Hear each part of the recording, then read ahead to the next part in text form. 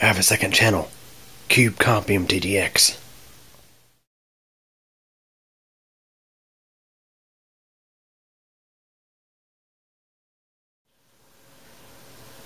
Hey everybody.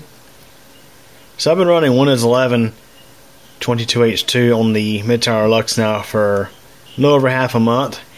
And one of the biggest things about Windows 11 that I've noticed is Classic Shell or Open Shell does not work. It works, but it does not work. So right now Open Shell is installed, but if you click the start button you get the Windows 11 start menu. But if you press the Windows key on the keyboard, you get the Open Shell start menu, which is like the Windows 7 start menu. So I'm going to show you how to fix that. So if you go to OpenShell's website and you go to their stable releases section, you'll get 4.4.170, which unfortunately, to what I've tested, does not fix the issue with Windows 11 where the Windows 11 start button still brings up the Windows 11 start menu.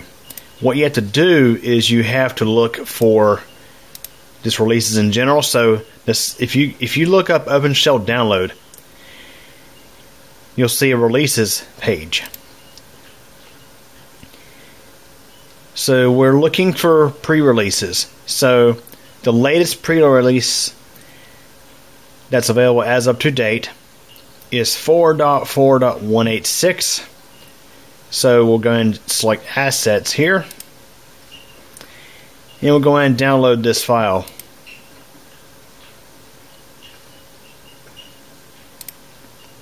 We'll let that download and we'll run it. So what this will actually do is this will update the existing installation of OpenShell that's on the computer. Or if you are working with, if you're actually installing this for the first time, it will do a clean install. Okay, so what we got to do here is we actually have to run it directly. And you'll get this little thing saying Windows protected your PC. Microsoft Defender Smart Screen prevent an unrecognized app from starting. That way you can keep using your Windows 11 start menu. So I'm going to hit more info here. I'm going to choose run anyway. Nice try, Microsoft. You're trying to block access to fixing one of your problems. So anyways, we'll go and click next. Accept the license terms. And you can see I had previously installed it with these parameters. I personally don't use the Classic Explorer or Classic IE. I just use OpenShell menu and OpenShell update. Click next and install. And it's going to install this newer version.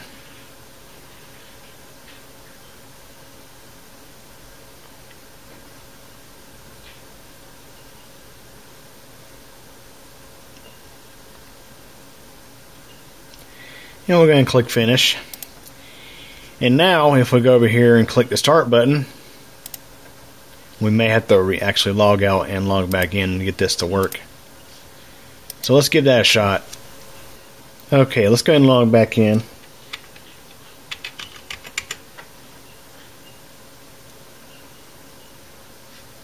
And let's see here. And now we have our classic Windows start menu. I tell you what, guys, I just like this so much. I like this so much better than the Windows 11 start. I mean, come on, Microsoft. Why can't you just offer a classic style start menu? I mean, you think about it. Up through Windows Vista, I think it was up through Windows Vista, or maybe Windows 7. Might have been Vista. You could actually go back to the classic Windows 9X start menu if you really wished. Why can't they do that these days? But anyways, here we have our classic OpenShell Windows 7 style start menu on Windows 11, and it works with the start button. Now I do wonder if, for example, if I align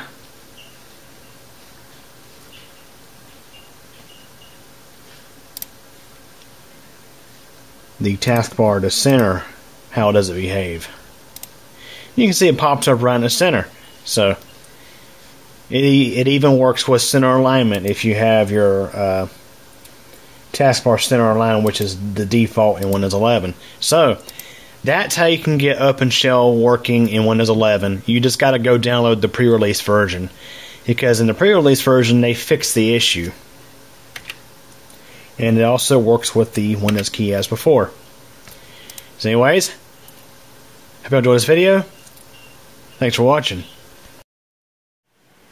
Well everybody, that wraps it up for this video, and I hope you enjoyed it. If you did, please like the video, leave a comment, subscribe to CubeComputer channel, and be sure to tick the bell, that way you get notified of new video posts. Also, I recommend following CubeComputer Company on Facebook. A link is in the video description. In addition to computer tech videos, I have a second channel, CubeCompMTDX. Links are available at the end of this video. Again, I hope you enjoyed this video, and thanks for watching and your support.